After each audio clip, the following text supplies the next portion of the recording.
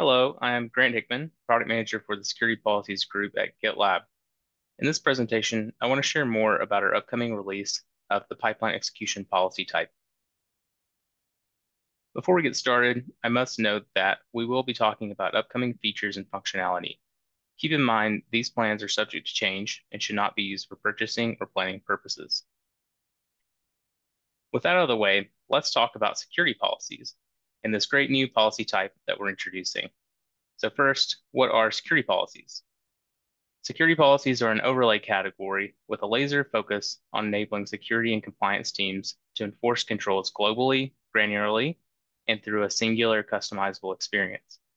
If we zoom out to look at the broader DevSecOps lifecycle, the challenges and concerns that plague our customers touch every stage and group.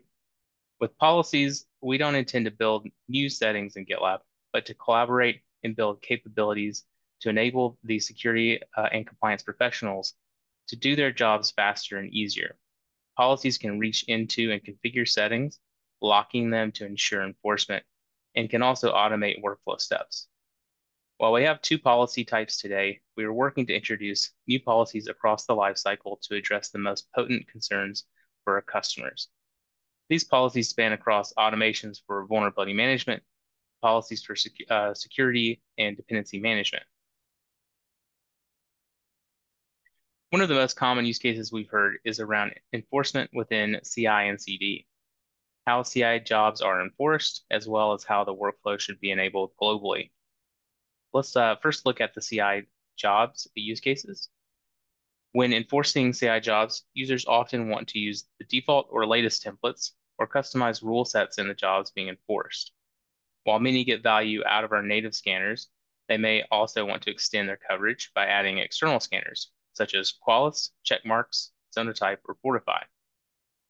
Customers are also enabling compliance jobs or custom scripts to run within a pipeline to evaluate the pipeline and check for custom business logic or rules, and they want to be able to enforce this kind of behavior globally.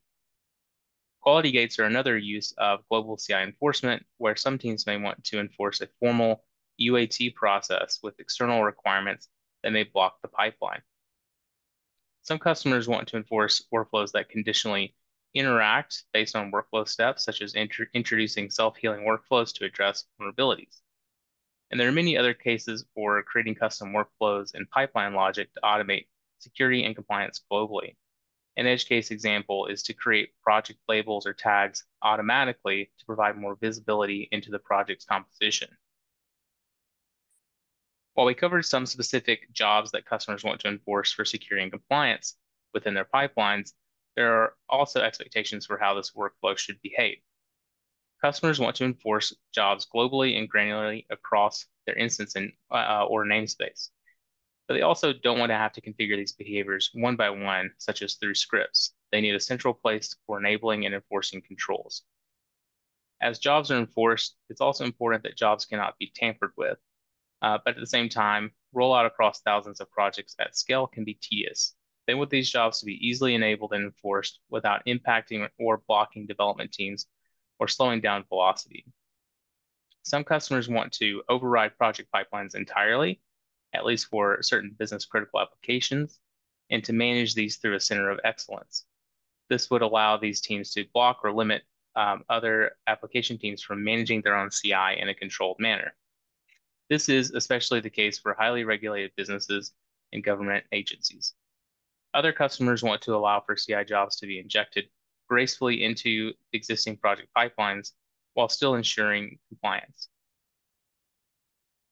To address these use cases, we introduced to you the pipeline execution policy.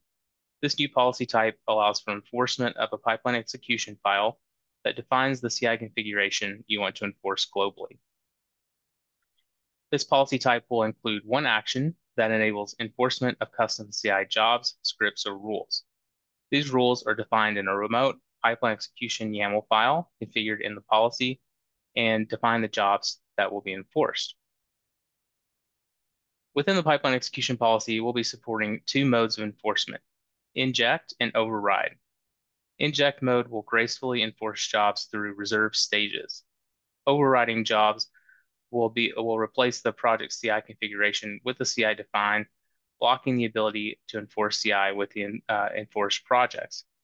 Let's talk about each one in more detail. Reserve stages with inject mode, reserve stages will be implicit within all projects. Jobs enforced through a reserve stage will appear in the project pipeline. Otherwise, the reserve stages will remain hidden for the projects. Initially, we will support policy pipeline policy pre and pipeline policy post the reserve stages. Jobs injected through reserve stage will be enforced in ephemeral isolated pipelines. What this means is that each policy pipeline is built independently of the other policy pipelines in the project pipeline. You can imagine it as if you temporarily replace the project's GitLab CI YAML with the policy content, and instead of persisting this pipeline, you put it aside. We iterate over all applicable policies, up to 5, targeting a single project, and build all policy pipelines like this. Afterwards, we build the project pipeline and we combine the jobs from all of the resulting pipelines together and persist that, which is then executed. As a result, jobs can be enforced with the same job name in the project CI configuration. Jobs can share the same name in multiple pipeline execution policies enforced in a single project, as each set of jobs will run in isolation. And project jobs cannot be executed out of order and cannot interfere with one another. For example, project jobs using an empty needs statement in the project pipeline cannot run ahead of a job defined in the pipeline policy pre-reserve stage. Furthermore, in inject mode, jobs defined in the pipeline execution YAML may leverage global workflow rules, but those rules will only apply to the policy jobs that are defined within reserve stages. As these jobs are run in isolation, the workflow rules will not affect any rules defined in the project team's CI configuration. Now let's take a look at override mode. For some teams, they may manage their DevOps or CI configuration centrally through a center of excellence, and they prefer not to allow other project teams to create and manage their own pipelines. Or this may be the case only for a subset of critical projects. In this case, it's possible to define a pipeline execution policy using override mode. With this approach, the project CI configuration is overridden entirely. Any CI YAML defined at the project level will be ignored, enforcing only jobs defined in the pipeline execution YAML. If multiple pipeline execution policies are enforced on the same project, injected jobs, any policies defined with inject mode, are allowed to be enforced and merged with the CI defined in override mode. Another feature that comes with our pipeline execution policy type is policy scoping, which is available across all policy types. And this is a feature we recently introduced, which can be used to refine enforcement of any type of security policy. So scoping will also be available within this policy type. However, we will initially be limiting the scope options to enforcing only against projects with a given compliance framework label. In the future, we'll be exploring how to add support for scoping per group or project. Alongside this, with the pipeline execution policy, and as with other policy types, once you've scoped a policy to a compliance framework, you will also be able to see which policies are associated with the given framework through your compliance center. This will ensure that compliance teams can better understand which projects are being enforced by the policy and to be able to report that to auditors. As security and compliance teams work to enforce CI jobs to run within hundreds or potentially thousands of projects, it can be difficult to anticipate the impact. So with this new policy execution policy type, you will be able to choose a get ref or a reference to the branch containing your pipeline execution YAML configuration. This will allow you to create test policies and test the configuration on a set of test projects before rolling it out globally. And as you make incremental changes, you can first test in a subset of projects before applying those changes to your primary policy that will impact existing projects. For any jobs enforced through a pipeline execution policy, project teams can also use the Validate tab to view all of the jobs in the simulation. This can help users downstream in the projects to identify which jobs may be enforced in their project from the external policies defined, external jobs defined in the policy. So that covers all of our key capabilities, but I'd also like to walk through a few considerations and limitations to keep in mind. First of all, we will have a few limits in place. Up to 5 policies will be supported per level, so you can have 5 at the group level, at a subgroup level, and at the project level. And up to 5 policies will be supported targeting a single project. Policy scoping will be limited to enforcement against projects with a given compliance framework label, as we covered earlier. Projects can only be configured to override or inject on triggered pipelines. We will not yet be supporting scheduled pipeline enforcement. If you use needs in the policy CI, you cannot reference jobs from the project CI and vice versa because they are built in isolation. In the policy CI, you can use needs and be able to pass artifacts across from other policy jobs.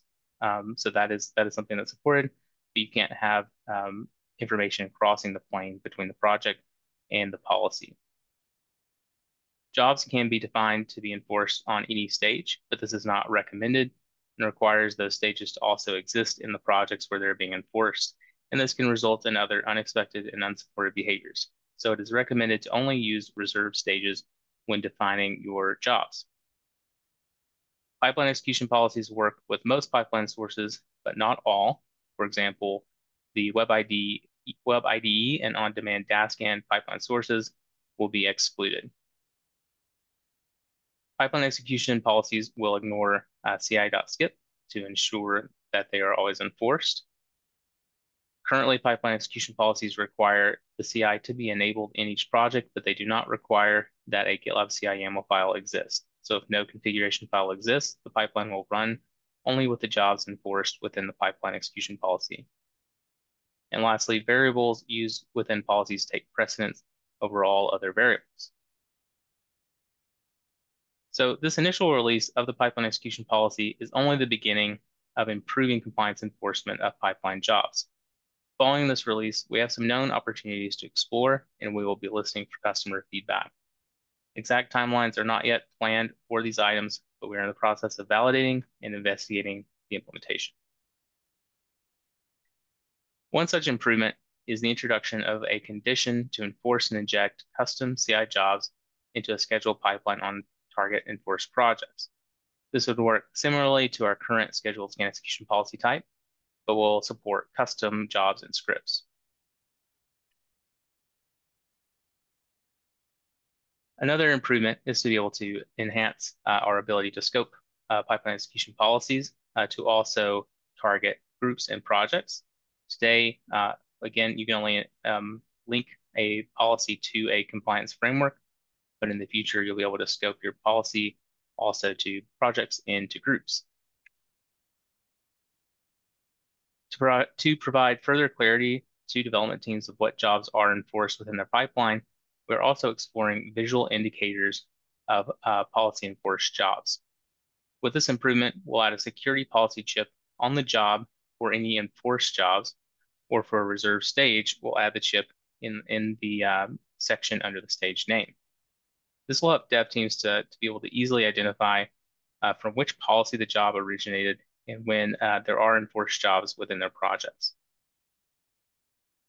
We'll be exploring additional locations as well, where we might give a clear line of sight to development teams so they can understand when and how jobs are imposed and give them tools for better troubleshooting if there are any conflicts or issues. So that covers all of our current plans, and we do look forward to feedback and really appreciate your time watching this video. Thank you.